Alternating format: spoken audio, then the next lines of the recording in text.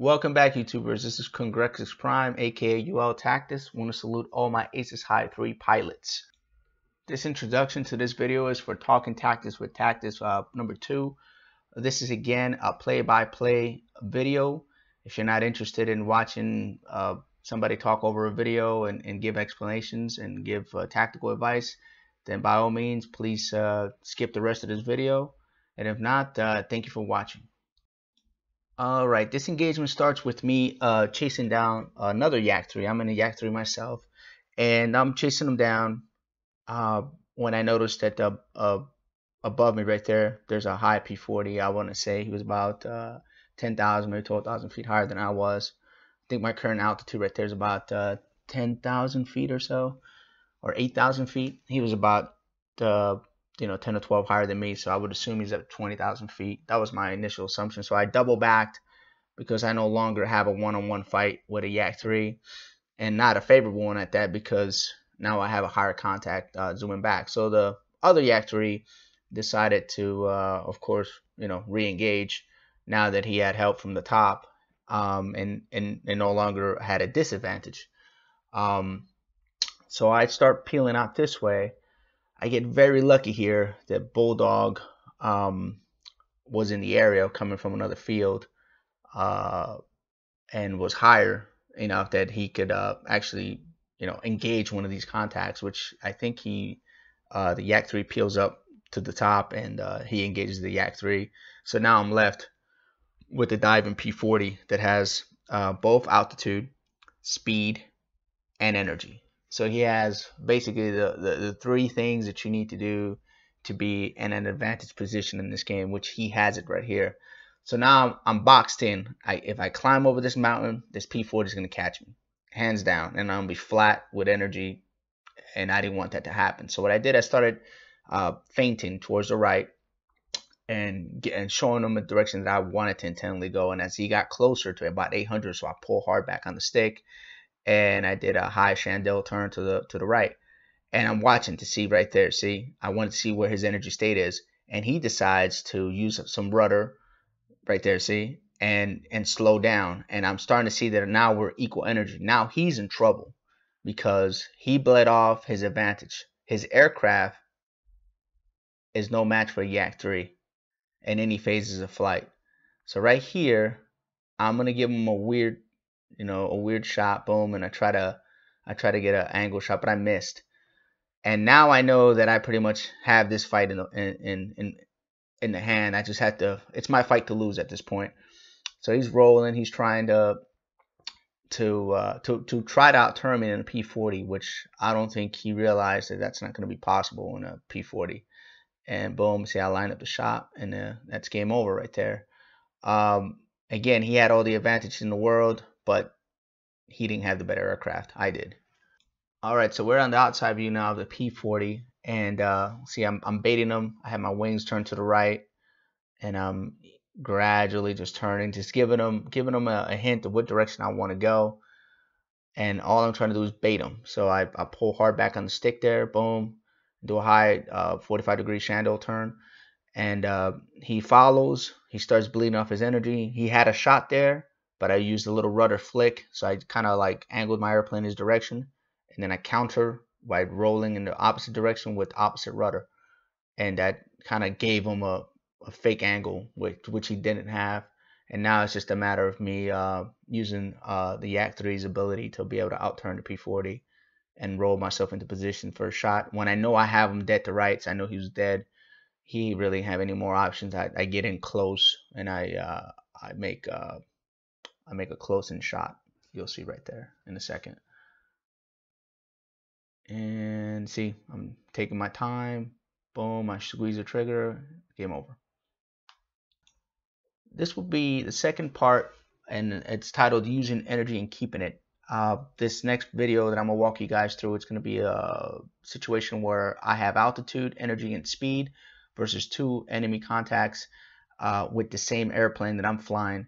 So it's pretty fun, pretty interesting how it all rolled out, and I'm going to walk you through the fight, and hopefully you guys enjoy it. Okay, so I'm up at about 12,500 feet, and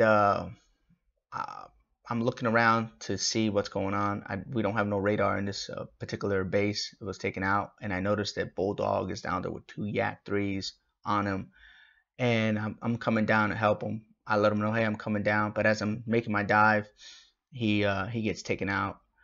And now I have a situation here where I have 2 aircrafts either smartly break apart. One goes north, the other one goes south, which is actually pretty cool.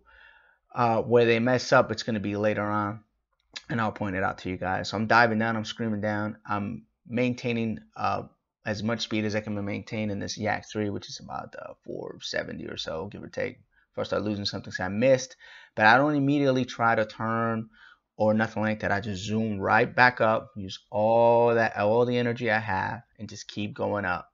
And as soon as I get to the apex of my my speed right here, we see I'm reducing down to like 180, 160, 170, 150, 120. Then I'll roll over, manage, and then I start looking around. See that the Yaks made an initial break, which was smart, but they never separated.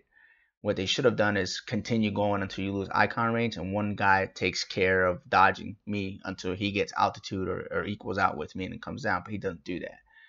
Now this Yak starts to do a roll here, a rolling maneuver, and I smell it, and I get in front of him because he didn't use his rudder.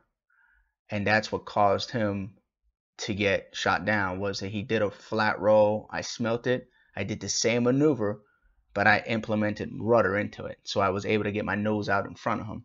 And that's how I was able to shoot him down. And it hadn't been for that, if he had also implemented rudder, then I would have equaled out and I wouldn't have been able to take that shot. So it was a pretty high probability that I was going to miss that shot, but I just had a good feel for it that time. And now the Yak, the second Yak, his buddy, starts to run and egress out of here, which is, I would probably do the same thing considering I have more energy. Now what's going to happen here is I'm looking at my fuel, and my fuel gauge is saying less than a quarter tank, and that's the biggest weakness of the Yak, is it has short legs, so I can't chase him for a half a sector, which I probably could have chased him and caught him. So I start to see that he has no intention of fighting. As I am getting closer, I'm not closing that much, and he still has a little bit of cushion of altitude. So he puts his nose down now. We're almost even in energy. So I decided here to kind of like feint to my right, see if he turns, but he didn't turn. So I said, all right, let me just RTB this and call it a day. We're going to go ahead and go to the outside view of my first initial kill, and then we'll see how it happens.